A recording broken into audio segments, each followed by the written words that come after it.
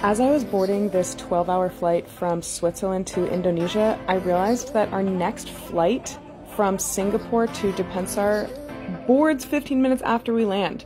The only thing to calm my nerves was a glass of champagne. Thank God that was free. Flying business class on Singapore Airlines has been on my bucket list forever. The only thing left on my bucket list is becoming a DJ.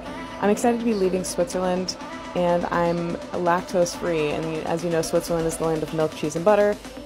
Alternatively, Southeast Asians rarely use dairy in their cooking, so let's see if I make this next flight, you guys.